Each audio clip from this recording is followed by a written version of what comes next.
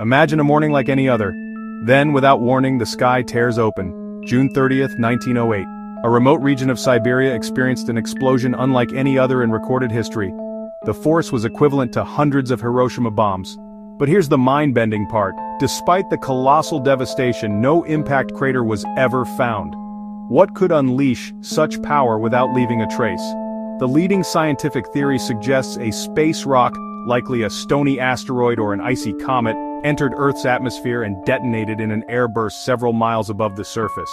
The shockwave caused the destruction, yet some mysteries linger.